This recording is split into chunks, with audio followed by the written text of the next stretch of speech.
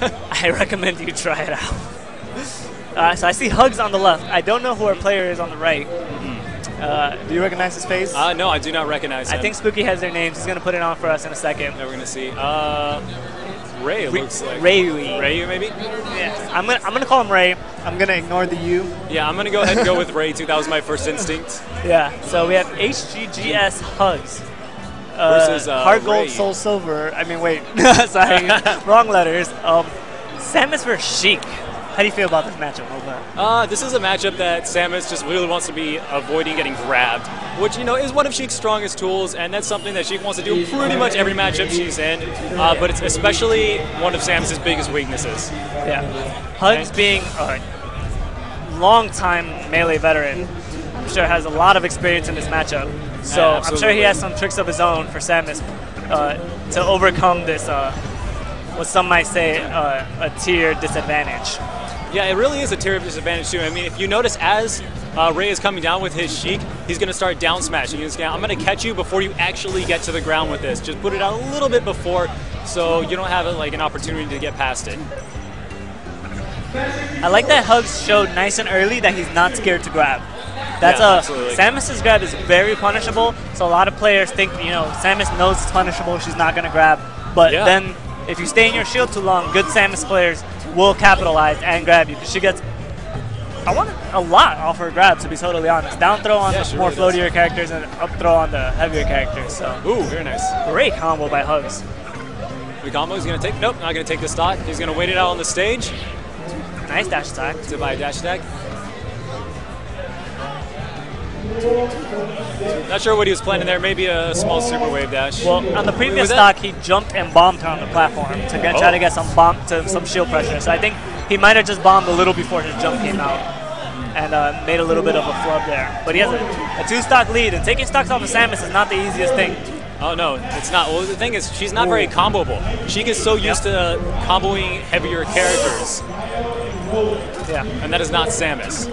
She's able to jump out of almost every like setup attack that Sheik has. So it's gonna be really hard for Sheik to do anything other than like down throw fair. Like that's probably gonna be nice tech. Nice, very nice tech. Oof, great trade. And he'll gladly take that any day with the stock advantage that he has. Oh yeah, absolutely. You know, at this point you start looking for trades even. Yeah, definitely. I know this is a small stage for like traditional Samus play. I'm not sure who struck first, but I'm surprised it ended up here. I've seen Hugs be very vocal about how he likes this stage because it gives Samus, she always has an escape option with the up B.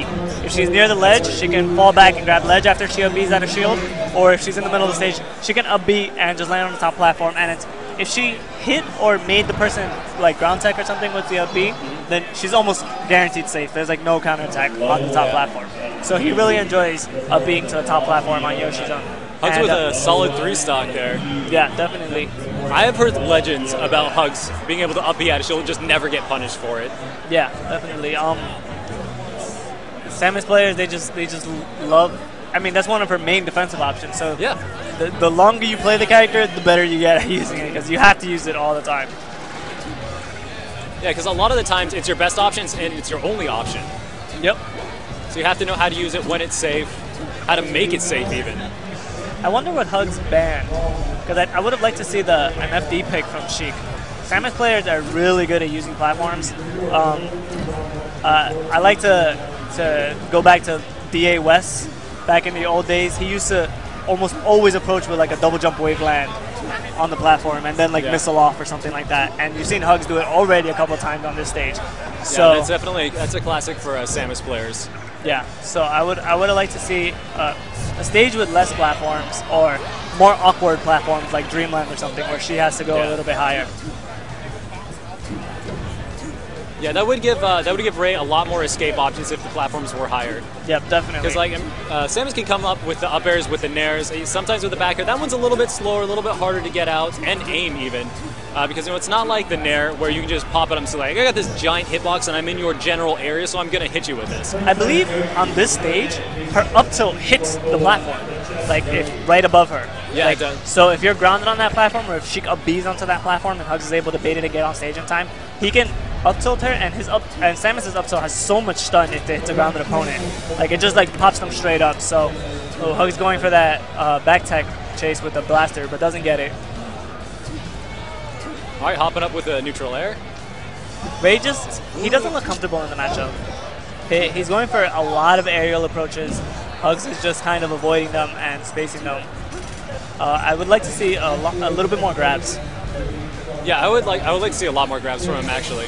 Yeah, it's like I was gonna say this at the beginning, but like the reason that grabs are so good for Sheik versus Samus is because if Samus is gonna come in with a dash attack or pretty much any number of moves, Samus is just gonna crouch cancel, down smash you, or down tilt you out of that approach.